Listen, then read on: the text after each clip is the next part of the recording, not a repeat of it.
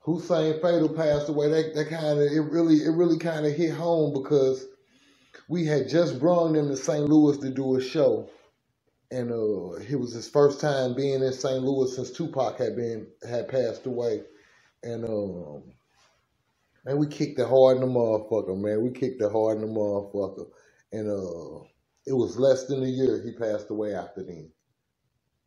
So they came and they did a show and all that here, didn't they? Yeah, they came down. They did a show. Man, it was like they was from here, man. We hit the neighborhood blocks. Hey man, they good people, man. They good people. It's been steady business ever since. It's been all good ever since.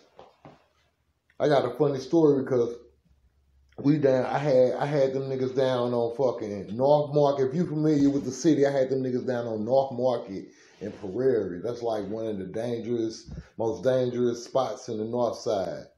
And we getting fucked up down there in Midtown. So everybody in St. Louis, they familiar. I had the Outlawz in Midtown.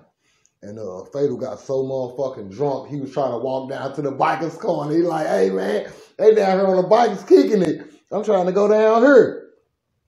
So we like, no, Faye, no, you can't be walking by yourself, man. You just trying to mingle and shit. This ain't one of them cities, my nigga. He kept saying, Rip, man, this feel like home. This feel like home. That's all.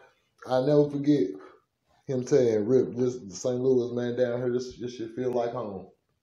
And where they from, Jersey? And they from Jersey. They from Jersey.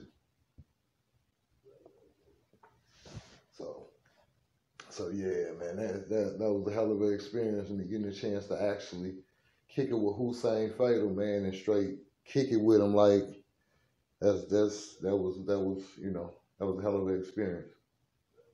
Long live Hussein Fatal. It's only one way up to the top, baby. St. Louis. I've been telling everybody to subscribe if you want to know what the streets think.